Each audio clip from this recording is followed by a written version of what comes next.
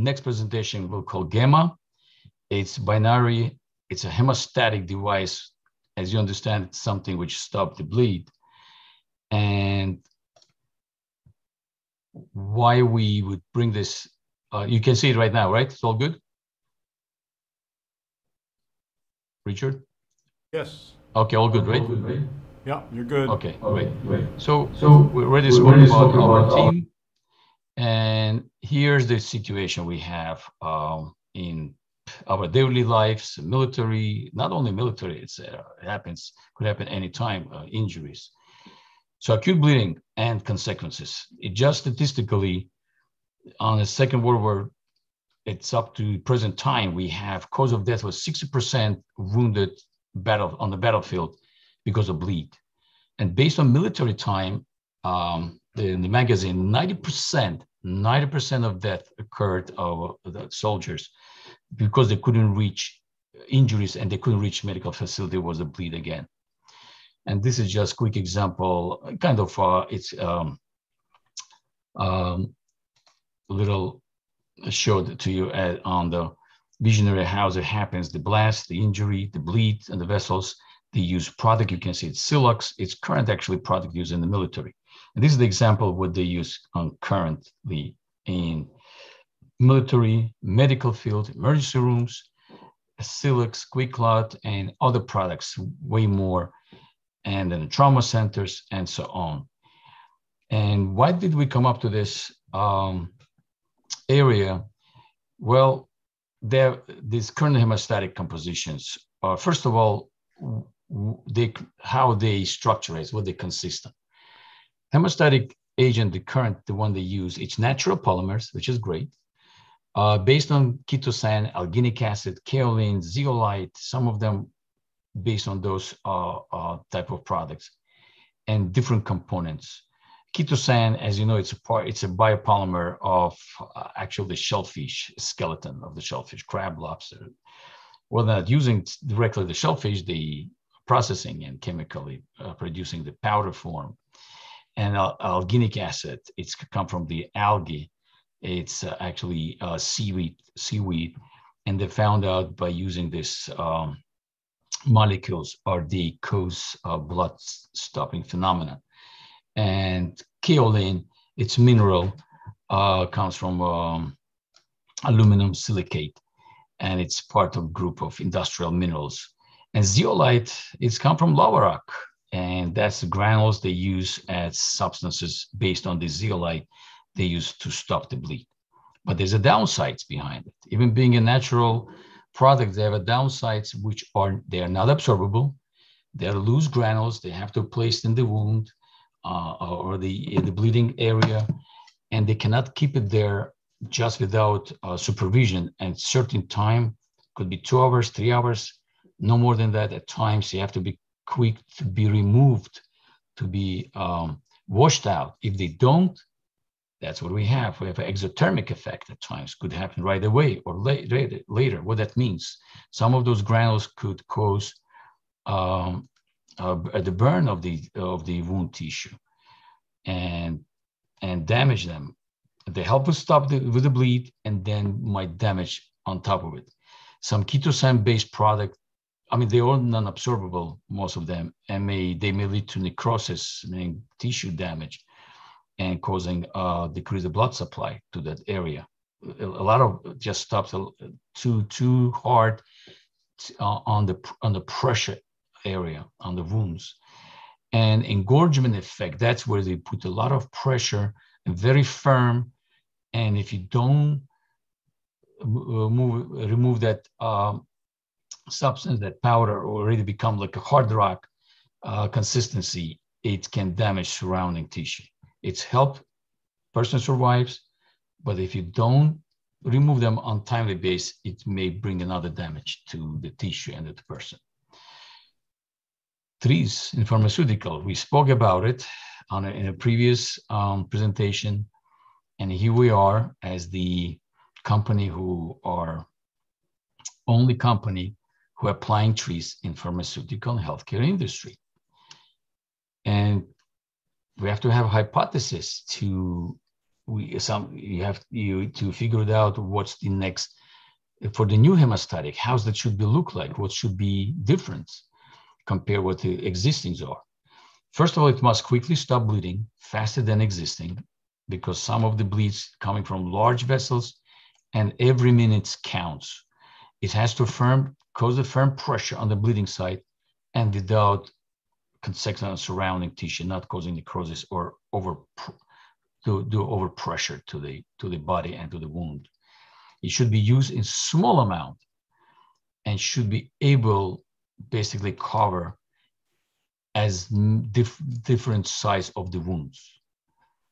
And explain to you later, actually, small amount, or right now why it's important, because it's a bigger wound. You would assume you have to put bigger amount to it. That's what they do right now. They have to cover the entire wound. But just imagine carrying all the supplies with you on the battlefield, or carrying supply with you when this in the injuries happens or some emergencies. It's problematic. So we need to have a smaller amount, but that smaller amount could be able to expand and cover the wound size. And new hemostatic has to be not immunologically rejected, too. It's not to be rejected by the body as a foreign or being allergic reaction or any means or causing the burns, and should have capability resorption, meaning metabolite. When you put that powder or granules, whatever you put in that wound, should get degradable, biodegradable, not to stay in the wound. That means you don't have to yank it out, that powder or granules. It should be body friendly and tissue friendly. And after applying to the bleeds inside, after the job is done, no debridement needed. You have to leave it alone, and it works for the job it does, and it doesn't need to be removed. So prism of TRIZ again, we had the problems. We need to solve it, find the solution. We utilize this prism of TRIZ, and we come up to a solution. Contradictions. All right. First TRIZ contradiction. From one side, a new substance must be quickly stop the bleed. And tamponade must be tight and firm enough to stop that bleed. On the other hand, rapid and firm pressure on the bleeding side may cause ischemia and narrowing of the vessels, that's what they're pressing on, and cause the damage to the tissue, that's what pressed on. So we have to avoid that tamponade must be firm, same time not firm enough. The second contradiction of the TRIZ. On the one hand, in order to stop severe bleed from multiple injuries, we would need to use a large amount of hemostatic substances, or larger wounds needs bigger, because of the volume of the wound is equal to the volume of the powder placed in the wound. On the other hand, it's difficult to carry, I just mentioned before, right? This large amount on any place we go on a regular basis, or battlefield, anywhere we have to be just in case the injury happens. So it has to be a small amount and cover the wound and do the job as far as stopping the bleed. And hemostatic substance should be in small amount, as it says here, and at the same time cover the large wound here. The principle to solve problems. The principle of rejection and regeneration. It's briefly defined as when we fulfill the purpose of become an unnecessary part, an object must be discarded after we use that part, right? In this case, it means the complete biodegradation of artificial thrombus, because we call this artificial because we're putting from a side. It's not your own personal thrombus, or its parts after the function has been performed. Even then, fragments of an artificial thrombus will remain in the wound because we were looking for a biodegradable product. The principle of solve this problem, it's a principle of self-organization and principle of dynamism. In self-organization, in this self-assembly, active substance from inactive precursors, a gel-like implant formed from two dry components in the mixture of the present blood. The moment our product touches the blood, it creates gel-like composition. The terminal fragments of these components are firmly attached to the wound. It attracts to the tissue and edges of the blood vessels, it tightening them, and that's what's preventing them from rebleeding. Why use that word rebleeding? Because after it dissolves or biodegradability, it might be rebleed, but it's not. So we have to look for this component as well. In principle of dynamism, this principle states that the characteristics of the object should be changed, and to be optimal at each stage of work when it's function. In our case, that means that different sizes of the wounds, the same dose of the drugs or same amount of the powder form should be held for different sizes of the wounds, and only the percentage absorbed of blood would change dynamically. Meaning, it depends on the amount of the blood. It's like a sponge, like gonna be absorbed to that same amount of powder, but different amount of the blood based on the bleed. That's what the dynamicity stands for here. Well, this is a little more here where the research we've done, it's more overseas. We tested acute bleeding on in vivo. It was done on animal-based studies. And here we come with that product called Gemma. This is quite quick excursus of current existing biodegradable polymers. It's already existing on the market. It's some polymers which are biodegradable. It's just example what's we have on the existing chemicals, but not what we're going to use. Stages of research and novel hemostatics. Here it comes. We want to select polymer with high adhesive properties to vascular endothelium. That's the clue here, one of the clues. So it has to be attracted right to the vessels, not to entire wound, on a specific area where the bleed is. Pharmacological study, different compounds. We design this in vitro interaction with hemostats and bleeding vessels. And recording rate of how the polymers are swelling and what's the time necessary to formation, the clot formation. And we have to record the time necessary for clot dissolving afterwards without recurrence of bleed.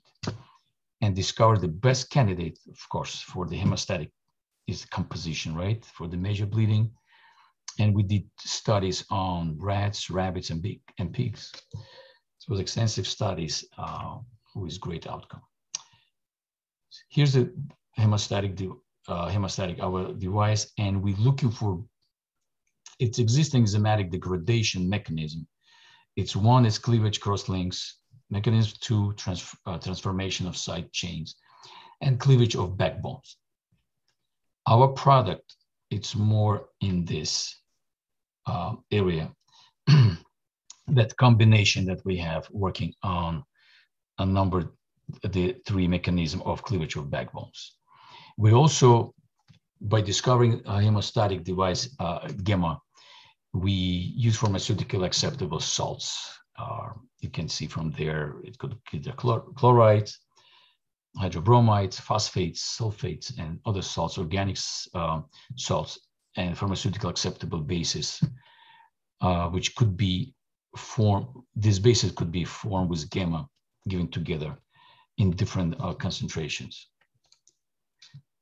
And we have Gemma as a powder form, composition, and component with different excipients, which are FDA-approved generic drugs. It just, we combine them in certain dosages and different combinations come up with the different products.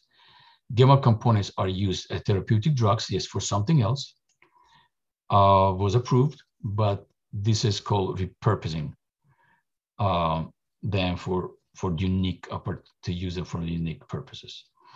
mechanism of action based on mechanical wound tamponade when it's pressure on the wound, with the formation of gel-like biocompatible, meaning not causing any allergies or any damages to the surrounding tissue. The thrombus, unlike the natural one, is formed in less than 3 minutes. It's much faster than existing hemostatic devices. So we came up with two products, K1, K2.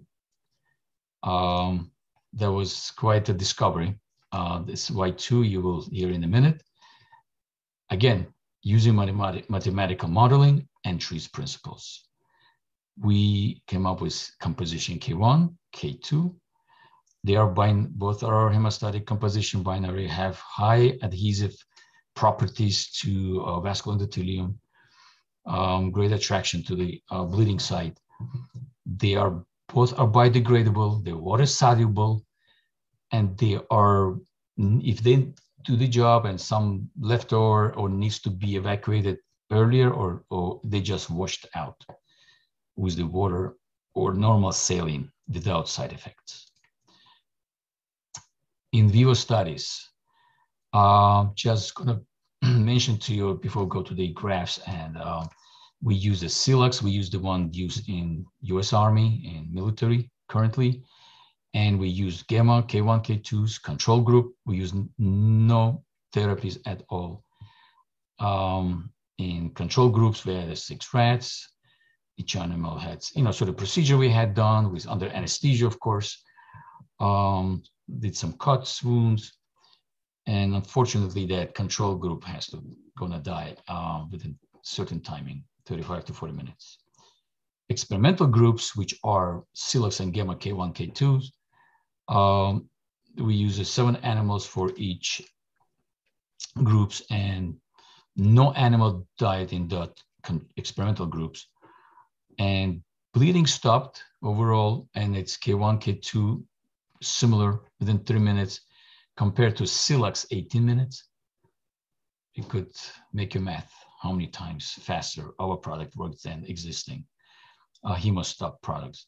And it's all statistical truthworthy. The bleeding time. We use larger organs like the liver, heavy blood supplies, organs, liver, spleen. And after applying Gemma, the injury was decreased, and within 89–92% compared to control group with similar injuries. Bleeding time. Shortening bleeding time for experimental, like spleen injury I just mentioned as well, was observed with Gemma. Now, here we come with K1, K2. What's the difference we're talking about wound tissue regeneration. So as we mentioned before, K1, K2, both of them are great on stopping bleeding, timing, and functionality. When it comes, we noticed on experiment that when we carried out on the rats, we noticed that first group K1 and second K2 were applied in each group. This, of course, was combined with, compared with Silax. And same study we did, we noticed about wound healing timing were different compared to K1 and K2. Silax wasn't much any competition in that part. Now we're talking about these two, K1, K2 Gemma products. The one which had been treated with Gemma K2 were healed twice as fast, whereas a control sample, Silax, of course, yeah, we said that, right? Wound healing efficacy. And it did not differ from the control group even with Silax. And epithelialization and wound regrow with K2 group was initiated on the second day and much faster. So, and it was statistically confirmed on the K2, Gemma K2. And this is just quick, like calculation time based on central bleeding. We done on the central arterial bleeding on the skin, spleen, liver. This is this studied product. And you can see with the control group, the bleeding just continues exponentially until animal dies. Here is Silax, doesn't stop as much. It does stop bleeding, but not as good as about these two products, K1 and K2. And this is sorption. Remember I mentioned to you about this sponge effect, right?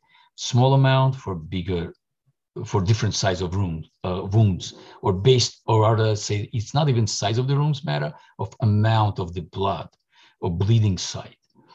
So the more blood comes out, our product was absorbing way better, and exponential absorption. You can see here K1, K2 practically similar.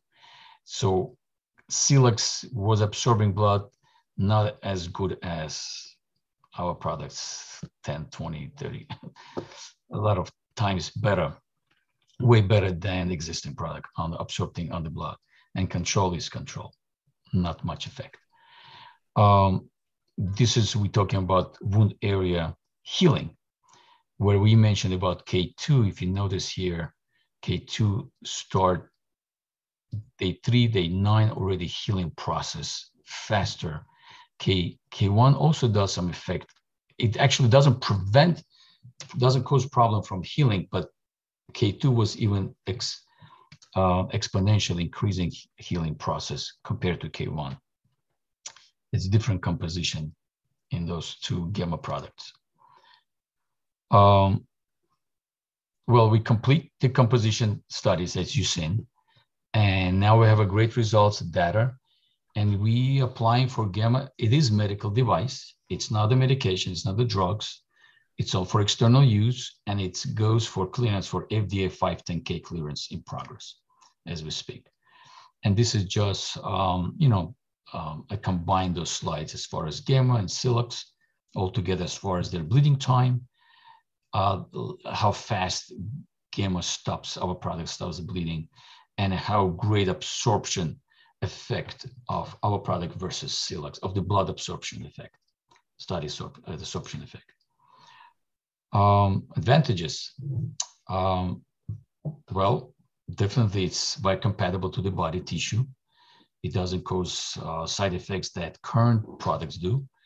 It's no tissue necrosis observed, no systemic or local allergies or reaction were observed, no burns effect on tissue or any crystallization on the wound area. It's absorbed 70 times even more blood than existing products when it comes to the absorption time, absorption effect. It is biodegradable, no wound debridement, no interference with wound healing. Gemma-based, it's actually an inexpensive material. That's important as well. It's natural semi-synthetic polymers based. The manufacturing and sterilization, it's simple. It's simple, and there's no need. It's not affected by heavy sterilization. It's functional after sterilization, and it's could be used in different type of products if it comes to the market and the packaging process. And the market opportunity, definitely it's ongoing. Still, there's a growing need for it. And we looking for as a startup company for investors, for collaboration, now for the grants applications.